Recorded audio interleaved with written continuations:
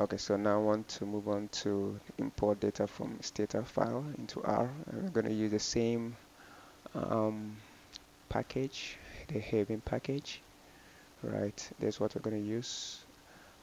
So I've already run this, but if you are doing this for the first time, you have to run it again, or you have to install before you run. Then you have to basically use this read DTA, that's the extension for STATA file, and use the file to choose to basically choose it from your folder where you have it being kept. So I'm going to assign this data to dta.data, right? The importation, I want to assign it to this. So let's run this. So I'm going to my data file and choose the DTA.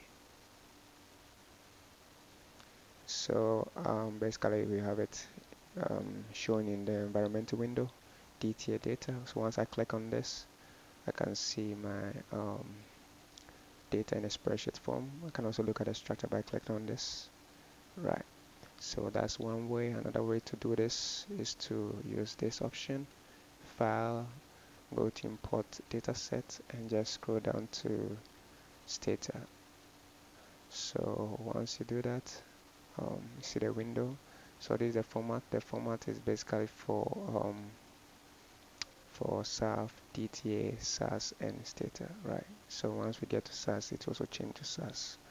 So now it is STATA. So we have from STATA, right?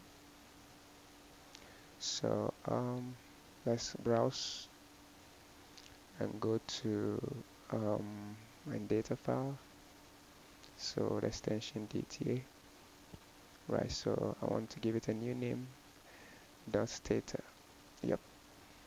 So let's import.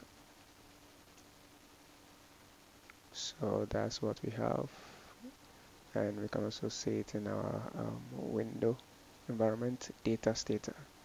So this is basically how to import data from stata into